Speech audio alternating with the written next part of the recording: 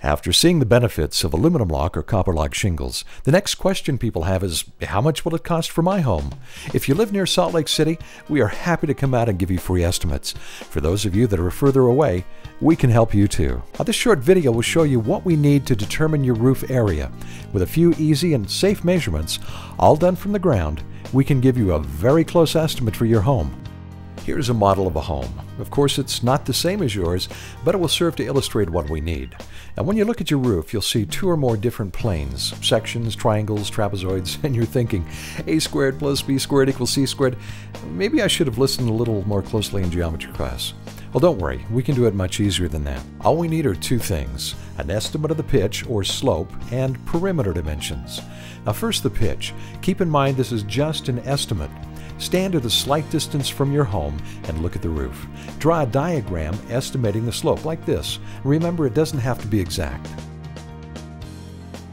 Next, staying safely on the ground, measure from one corner of the roof to the next until you've gone all around the house.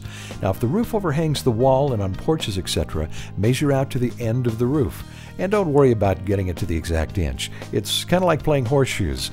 Really, your best estimate will be just fine. You may have made additions to your home, like that new dining room, possibly a study, maybe you expanded your kitchen. Well, it's all the same. Just continue around the house, measuring out to the end of the roof. And remember, your best estimate is close enough.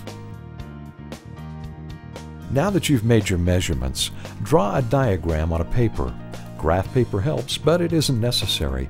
Your diagram should look like a top view of your home, as illustrated here. Now, it doesn't need to be to scale, just have the dimensions of each side. That's it. Here's another example of what a roof drawing might look like. Now, once you have your top view diagram with the dimensions and slope estimate, you can fax or email that to us, or you can just phone us and describe your drawing. A photo of your home is helpful, but not necessary. And as always, please call us if you have any questions.